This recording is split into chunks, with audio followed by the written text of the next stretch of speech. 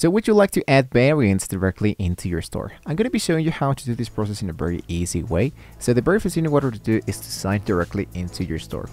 Once you are directly signed into your store, what I need to do is to look out for a product I would like to add an actual variant.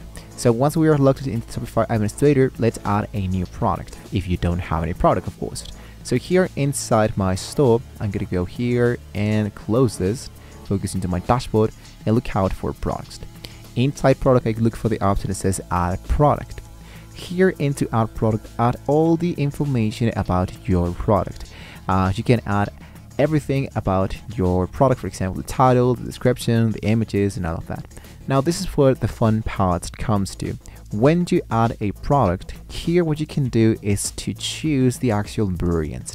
So inside variants, I'm going to add different options. For example, you can add different sizes.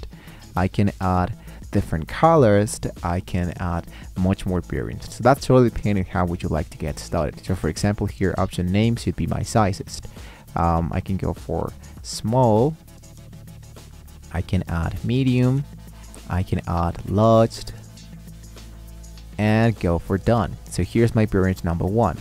Now variant number 2, I can go for color, and I have black.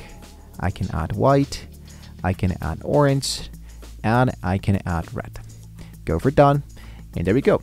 So as you can see, here are now these variants. Inside this variant, you can do, let's say for example, the same price. Let's go for $5, but medium should be $6 and large $8. So as you can see, here is how it looks. Now make sure that you go for an actual new size of the image. So I choose done. Here is the variant. I'm going to choose exactly the same. And here into large, I'm going to select once again the same image. Now what I need to do is to make sure that this actually looks great.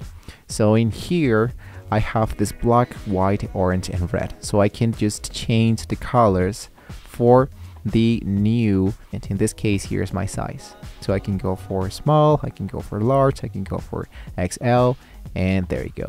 So as you can see, it's actually really easy of how we can actually use this variant section inside the Shopify.